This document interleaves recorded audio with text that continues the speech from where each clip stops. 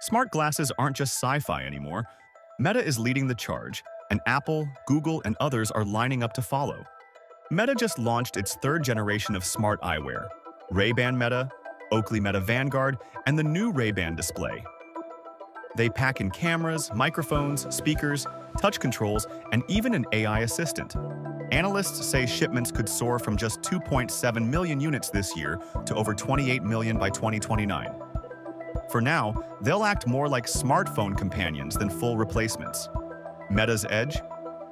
Partnerships with iconic brands, integration with its apps and AI, and a retail push through Best Buy stores.